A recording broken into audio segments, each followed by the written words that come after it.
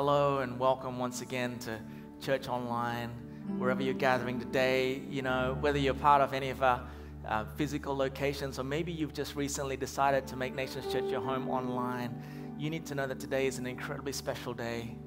God is going to show up wherever you are. The Holy Spirit's going to fill whatever space that you're in.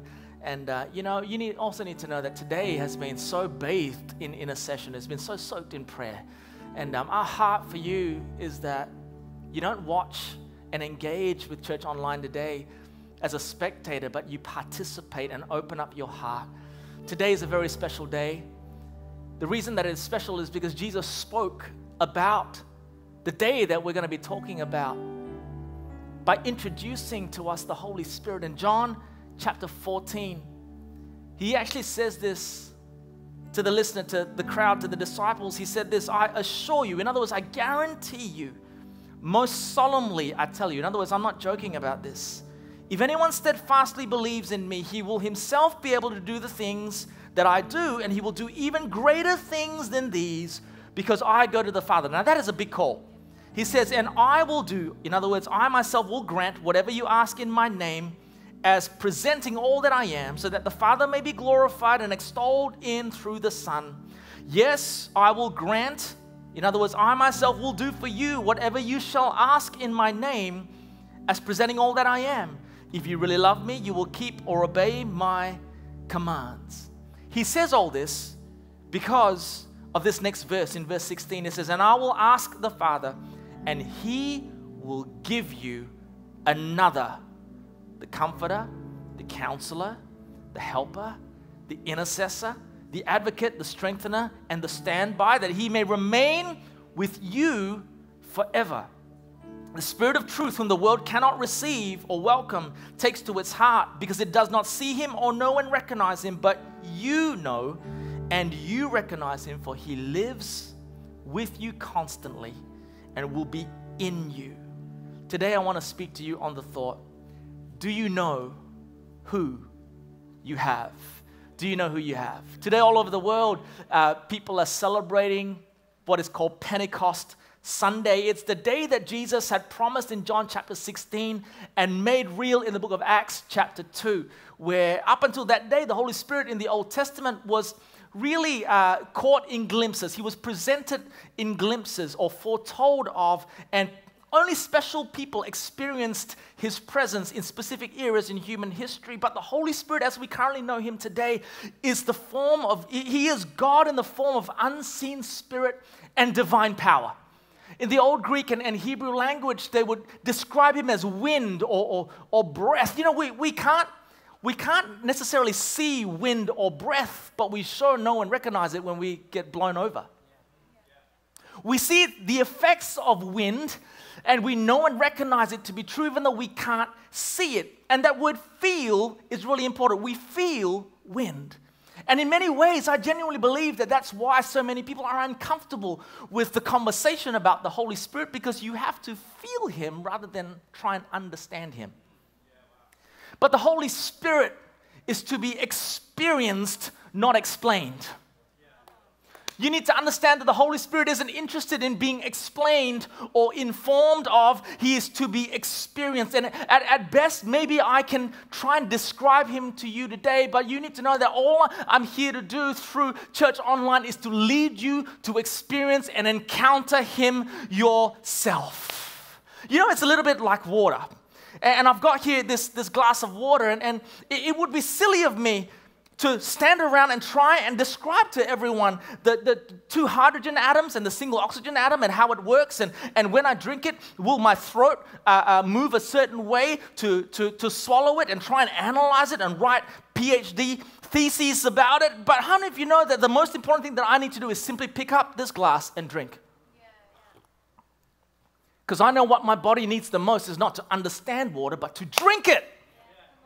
What my soul needs the most is not necessarily to reason the Holy Spirit, but to experience and encounter him for myself. And that is you, sir. That is you, madam, today. Our whole role today at Church Online is not necessarily to try and explain the Holy Spirit to you, but to lead you to a personal encounter, a personal immersion, a baptism of the Holy Spirit, that He may fill you and rest upon you the way Jesus said that He would. My prayer today is that you will experience, feel Him. Don't be ashamed of that word. Feel Him for yourself. Feel His advocacy. Feel His strength. Feel His comfort. Feel His help.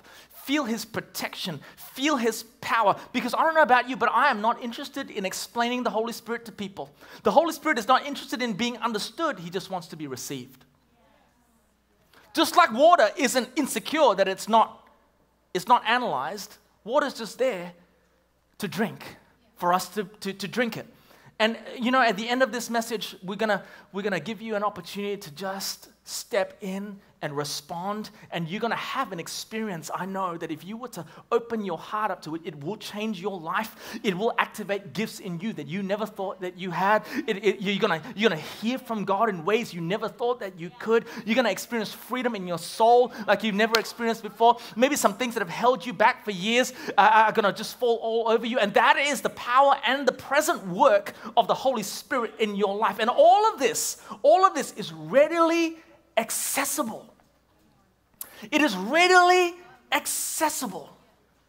And you need to know that you don't need to be anyone special. You just need to be a man, a woman of faith who confesses Jesus Christ as your Lord and Savior, and to open up your heart to Him. You see, not long after Jesus' discourse here in the book of John, the promised Holy Spirit was fulfilled in the most unlikely of places. It was actually, they say it was a room that was upstairs in a building, and there was 120 people. I don't know why that number, there was 120 people, but they were gathering illegally. They were scattered. People that had followed Jesus were scattered. They were under persecution. In fact, the Roman Empire was chasing down, like they did Peter, were chasing down these people that had purported to have followed Jesus. So members of the crowds that we see in the Gospels had now all scattered. There was no crowd anymore. So this 120 people were holed up, men and women, ordinary people. People that had bills to pay, that families to raise, meals to cook, were up in this upper room, and there they were, about to experience and receive the very Holy Spirit that Jesus promised them in the book of John. And it says this in Acts chapter 2, when the day of Pentecost came, they were all together in one place. Suddenly a sound like the blowing of a violent wind. It wasn't the violent blowing of the violent wind, but it sounded like it. It came from heaven and filled the whole house where they were sitting. They saw what seemed to be, what looked like tongues of fire. You can see how Luke was struggling to put into words the reality of what was going on here. Tongues of fire that separated and came to rest on each of them. In verse 4 it says, all of them were filled. Turn to someone in your room to say, all of them were filled with the Holy Spirit and began to speak in other tongues as the Spirit enabled them. All of them were filled. These were all believers, and there was a subsequent and distinct experience that God visited upon them that day that is still available for you to experience yourself. Don't ever believe the lie that what happened in the upper room was just for a special 120 people and it was never to happen again. You need to understand that the Holy Spirit wants to visit upon you today in your living room just like He did in that upper room. Some of you might be asking the question, PK, you don't understand. I'm incredibly unholy. I struggle with stuff. I'm still grappling with things. I'm far from perfect. Why would the Holy Spirit want to be in me, an unholy person? You need to understand that is an incredibly powerful question. When Jesus died on the cross, the holy Jesus took upon our unholy unrighteousness upon Himself so that today we can host the Holy Spirit. And if you're thinking in your mind, I'm not worthy to receive the Holy Spirit, you need to understand that you don't receive the Holy Spirit because you're worthy. You receive the Holy Spirit because He's worthy. He has made it possible for ordinary suburban people like you and I, wherever in the world you might be watching this, to receive this Holy Spirit. So take the unworthiness question out of the way. You've been made worthy through Jesus Christ. He was the one that tore the veil. He made it possible for the Holy Spirit to enter into your world, to immerse your life with Himself. And I reckon the barrier The barrier that so many people have in actually feeling or experiencing or encountering the Holy Spirit is this thing up here. We try and make sense of the Holy Spirit. We try and get informed about the Holy Spirit. We try and get an explanation about the Holy Spirit. We try and reason with the Holy Spirit. I want to say this to you today, that the Holy Spirit is completely and utterly and eternally unreasonable. He cannot be reasoned with, because the Holy Spirit is not to be understood. He is to be experienced. Our experience of the Holy Spirit must inform our understanding of Him, not the other way around. We need to experience and encounter Him first, and that then informs our understanding of Him in the upper room. 120 men and women didn't wait for an explanation. They waited for an encounter. They waited for an experience. They didn't wait for someone to write a paper or a blog on the Holy Spirit to explain how. They waited for an experience. And today, you too can have that encounter. You too can have that experience. You too can step in to everything that Jesus promised in the book of John. Don't believe the lie that all of that stopped in the book of Acts, that all of that was just for 120 people in an upper room. And today, all of us believers 2,000 years later, all that we've got going for us is just church AGMs and arguing about how loud the sound is and squabbling about, we had cupcakes for Mother's Day and now we're having samosas for Father's Day. What's going on? That is not the Christian life, that Jesus died and rose again and made a way for the Holy Spirit to come and live in us to have. Some of you are saying, I'm a Christian. I'm saved. I'm forgiven of my sins. I'm going to heaven, right? Isn't that all that I need? Isn't that all that there is to Christianity? I want to say this to you, sir, madam. There is so much more for you to step into. Jesus was saying, just believing in me is great, but greater things than these you will do. And for you to do greater things than what you've seen me do, I'm going to usher in a new era called the Holy Spirit. And He's going to come and He's going to anoint you. I don't know about you, but I am filled with the Holy Spirit so that my personal walk and my faith can be accelerated. But I'm also filled with the Holy Spirit so I can be an effective and fruitful person for you. So Maria, the Holy Spirit is in me for me, but He's on me for you. The Holy Spirit wants to be in you for you, but He's going to come on you for others. The Holy Spirit fills me for me, but He anoints me for the world. He fills me for my heart's sake, but He anoints me for my purpose sake. Y'all getting this?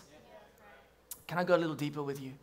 When we talk about the Holy Spirit, His reality, His presence, I also genuinely believe that He didn't just come to fill you once. The Bible speaks about being filled, a constant state of being, a perpetual state of being.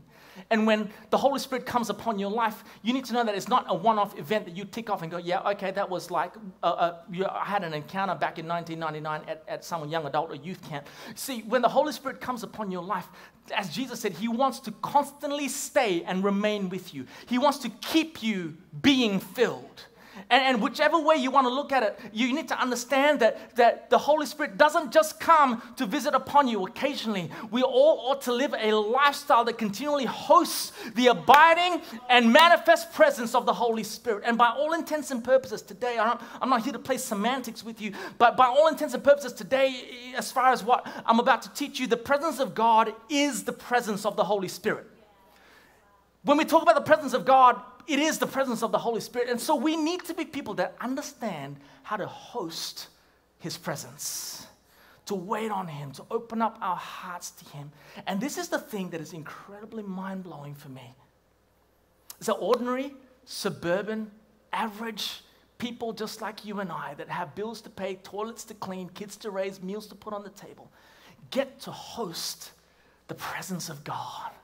We get to host the presence of the Holy Spirit. My flawed, broken vessels like us get to host the Holy Spirit. And the reason why I think I don't host His presence enough in my life, that I don't wait on the Holy Spirit enough in my life, is because I think sometimes I take for granted what is readily accessible. In the book of 2 Samuel chapter 6, it was the days of the Old Testament where the Holy Spirit was not readily available. The Holy Spirit was, the presence of God was manifest in certain specific locations, and only certain specific people were given the privilege of hosting the presence. In 2 Samuel chapter 6, King David always understood the Spirit of God, the presence of God. But the presence and the Spirit of God resided in something called the Ark of God, or the Ark of the Covenant. And in the passage in 2 Samuel chapter 6, the Ark was actually taken into enemy territory, and David had dreamt of having the presence of God in the city of Jerusalem, the city of David. And when 2 Samuel chapter 6 actually comes, and he manages to get the Ark back, and on the way back to the city of David, he understood how valuable, how precious, how beautiful, and how powerful the presence of God was. That he would take 6 steps and he would stop and he would worship. He would sacrifice oxen and sheep. That was the Old Testament. Old Testament people understood how absolutely valuable and precious the manifest presence of God actually is. How much more so do we as New Testament believers that have ready access to everything that the Holy Spirit has already given us through that powerful day at Pentecost? My question to you today is, do you know who you have? Some of you are asking, who am I to have the Holy Spirit? Who am I to host the Holy Spirit? Maybe you've had the Holy Spirit, but you've taken Him for granted. 1 Corinthians 6 verse 19, Paul actually says this, or do you not know? Here's that question. Do you not know that your body, your living body, is the temple of the Holy Spirit who is in you, whom you have from God, and you are not your own? That word temple is the dwelling place of the Holy Spirit. Do you even know who you have?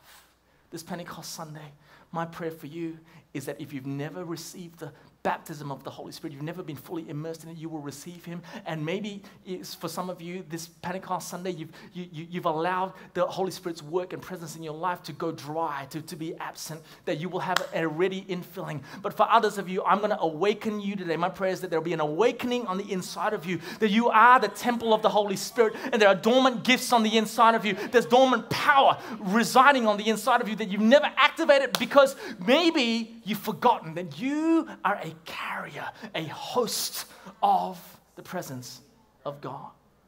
We don't know how to host somebody if we don't know who He is.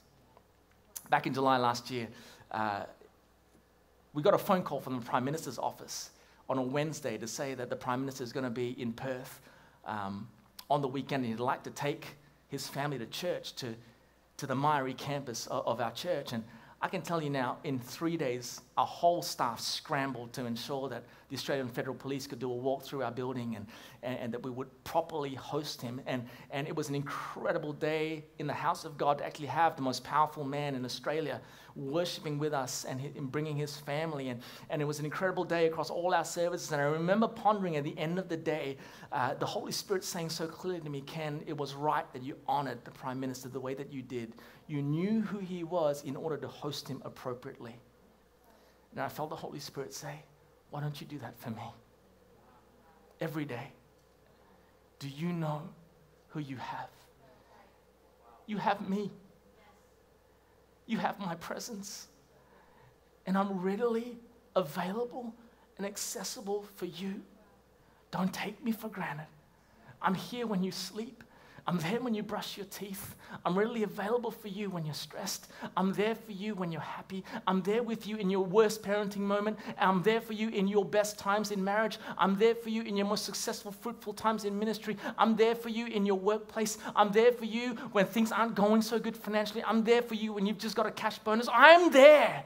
Don't you dare take me for granted because I am in you. Don't you know that you are the temple of the Holy Spirit? On Pentecost Sunday, my question to you is simply this: do you know who you have? Because we're never going to be able to know how to host the Holy Spirit until we step in and experience and know that He is the living, manifest presence of God in our lives. Maybe you've never experienced the Holy Spirit because you've never received the first step, which is Jesus Christ, into your life. Jesus came. The divine was made incarnate. It dwelt among us in bodily form, and He was crucified, and He rose again. It was during that time in the Gospels that He actually ushered in or made a way or introduced the Holy Spirit. But before the Holy Spirit is introduced to you, you need to open up your heart to Jesus Christ. He died and rose again to forgive you of all of your sins, to give you a brand new life and to be your personal Lord and Savior. And maybe you're here today and you've never received Jesus. Or maybe you want to come back to Him for the first time after a really long time. And I don't know why you're watching church online, wherever that you are. But the Holy Spirit is also at work right now in leading you to what we call a salvation moment. And so I'm going to lead you in prayer right now, if that's you. And I want you to pray this prayer after me. Repeat after me from your heart.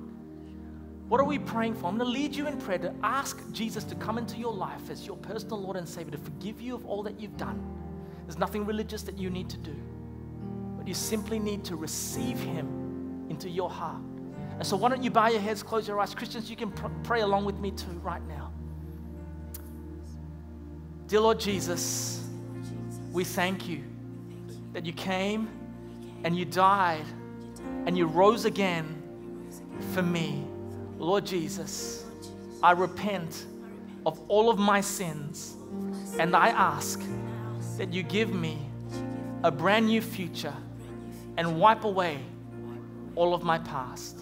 Lord Jesus, I invite You into my life as my personal Lord and Savior. And we thank You that from this moment on, our life will never be the same. In Jesus' name, amen, amen. Hey, if you prayed that prayer for the first time, or for the first time after a long time, don't you do this journey on your own. I want you to let us know about you on nationschurch.com/my-decision. Please just identify who you are. Our team, our pastors are going to send you an e-pack and be in touch with you, pray with you, connect with you, journey with you from here. From this moment on, you are not to do your Christian life on your own, but you're to do it in community, people that love and care for you. But to everybody else watching in the stream, don't you log off, because this is probably the most critical part of today's church online. There is no accident that 120 people in an upper room, they were already believers. Many of them had walked with Jesus.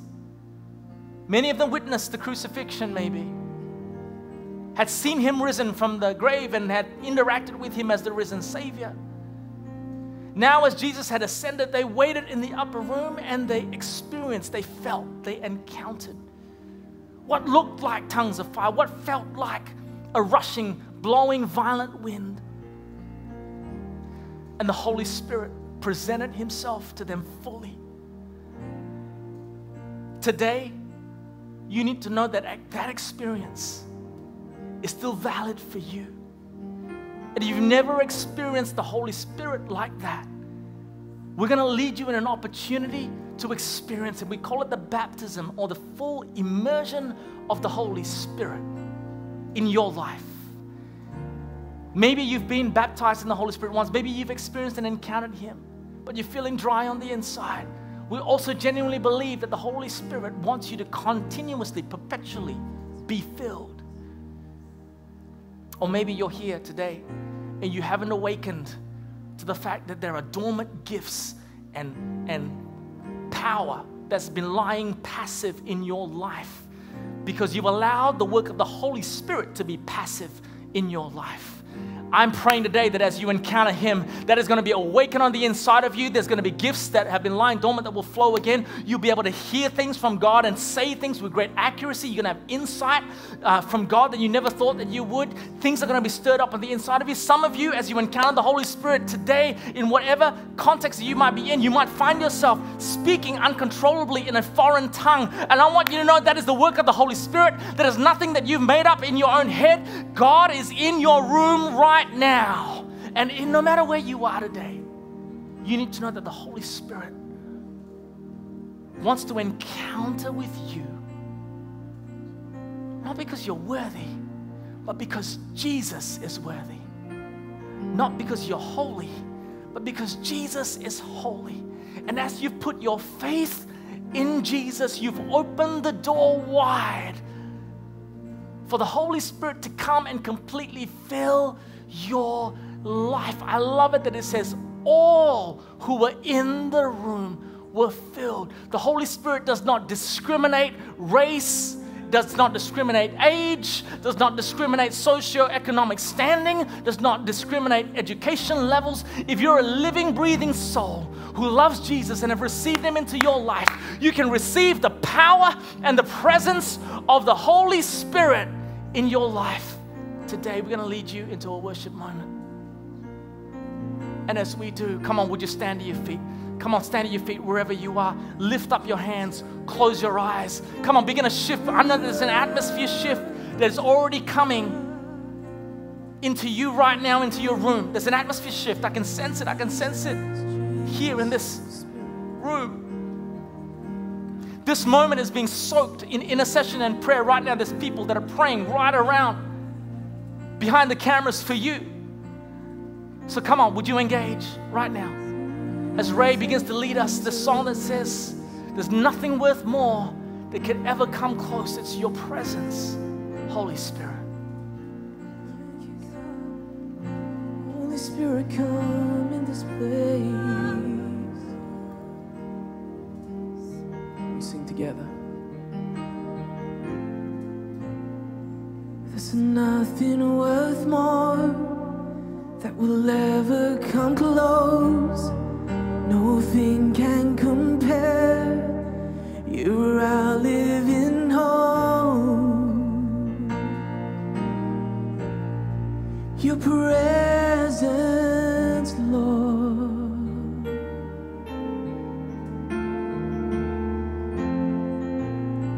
And I've tasted and seen of the sweetest of loves, when my heart becomes free and my shame is undone.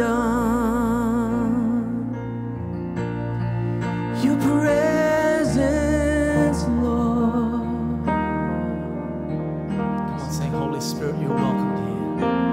Holy Spirit, you are welcome. Come flood this place and fill the atmosphere. Glory, God. Your glory, God, is what our hearts long for. To be overcome by your presence, Lord. I've tasted and seen, sing, of the sweetest of loves, when my heart becomes free and my shame is undone. Your presence, Lord. Oh, sing, Holy Spirit. Holy Spirit, you are welcomed.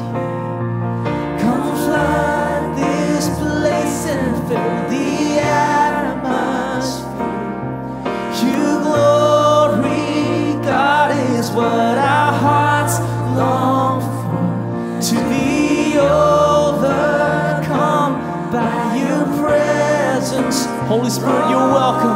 Oh, Holy Spirit, you are welcomed. Come flood this place and the atmosphere. Yeah, your glory, God.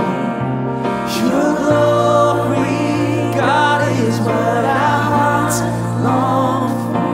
To be overcome by your presence, Lord.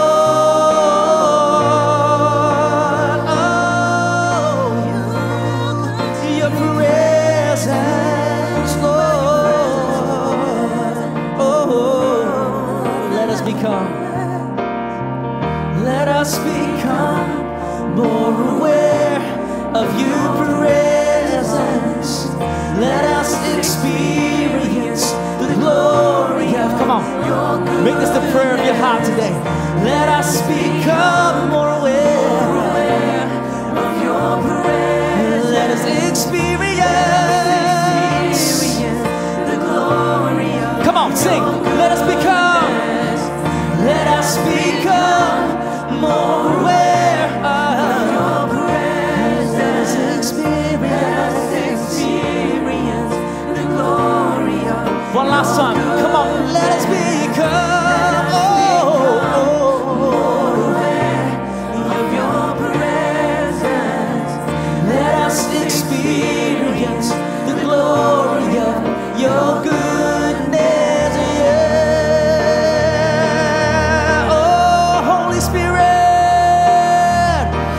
Holy Spirit, you are welcome. Oh, come flood this place, and fill the atmosphere. Feel glory, God. It's what my heart longs for. What our hearts long for.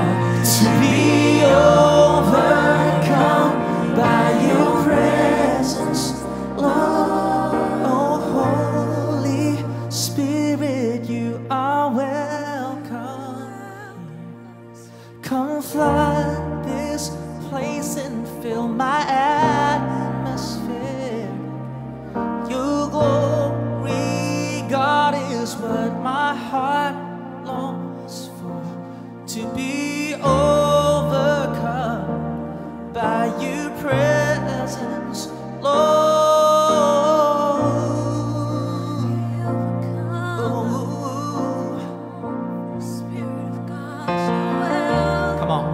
Begin to receive Him by faith.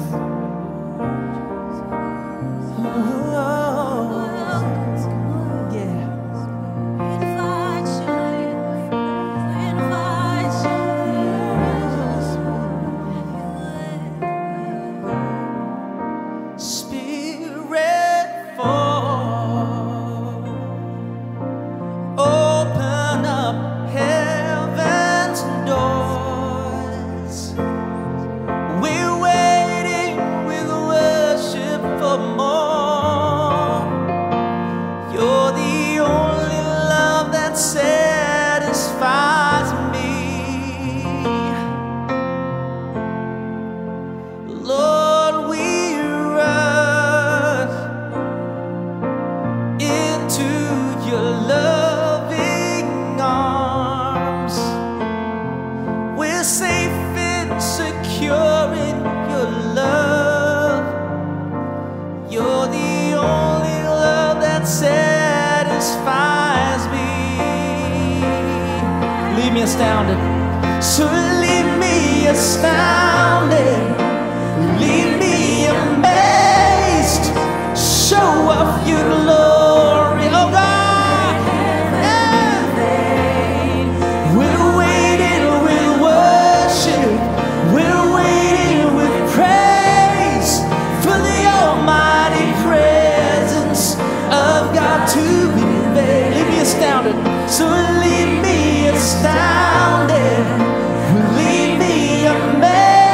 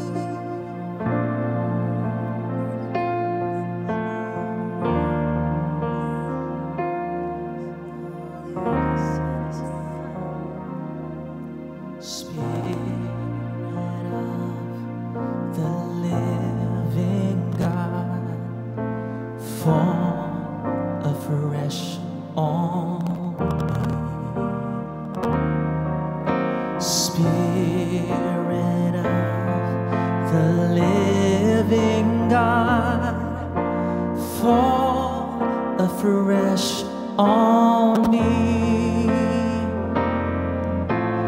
Fill me anew.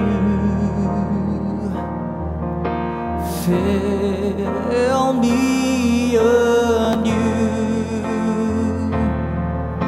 Spirit of the Lord, fall afresh on me. Come on, you join me. Ooh, oh. Spirit of the living God, fall afresh, fall afresh on me. Spirit of the living God, fall afresh, fall afresh on me.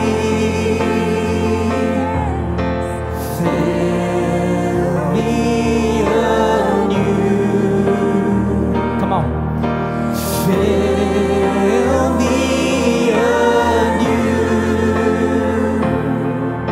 Spirit of the Lord, fall afresh on me. Fill me anew. Come on, sing. Fill me anew.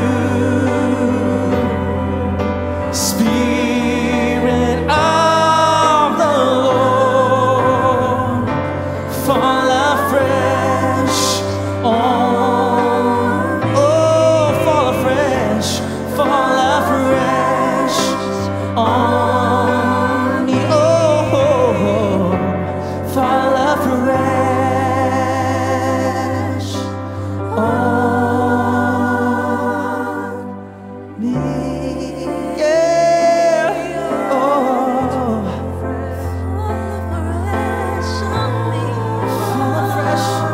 fall afresh on me. Oh,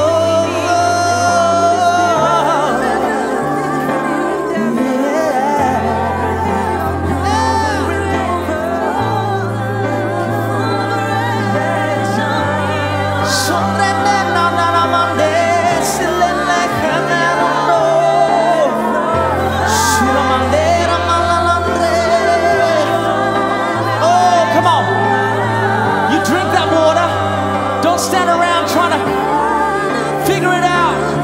Come on, you receive him.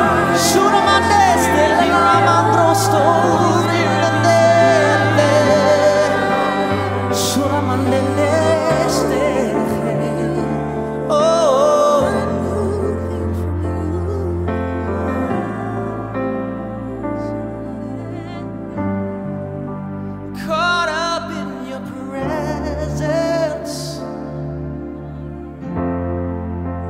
I just wanna sit here at your feet. I'm caught up in this holy moment. I never wanna leave.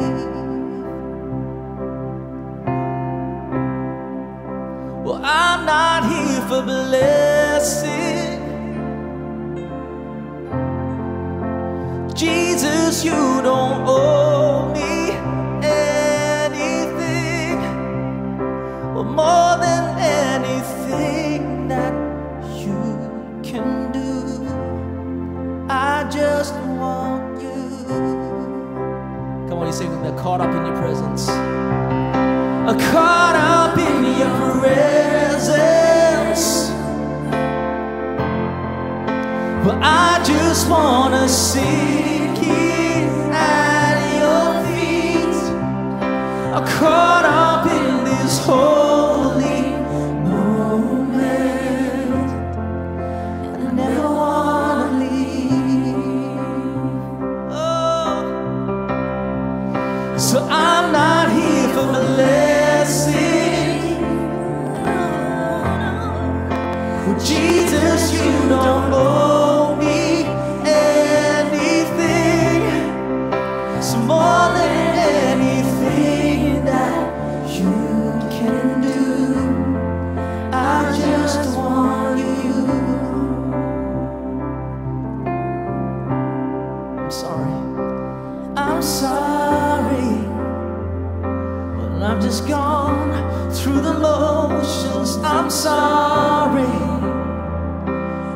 just sang another song. So take me back to where we started. I open up my heart to you.